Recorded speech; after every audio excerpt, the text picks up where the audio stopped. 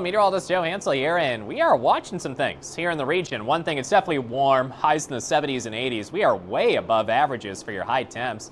Amarillo and Kansas City over 20 degrees above averages for the most part. And we are watching for some rain midweek. Front moves into this extra moisture that is definitely moving into our atmosphere. Northeastern areas in the dark green shade could see a half inch or more of rain, mainly Wednesday through Thursday. We need rain still in the west, and looks like we'll be mostly on the windy side of things. Gusty south winds continue, dry weather up to critical wildfire threats for a couple areas. One near El Paso, one for portions of the Panhandle.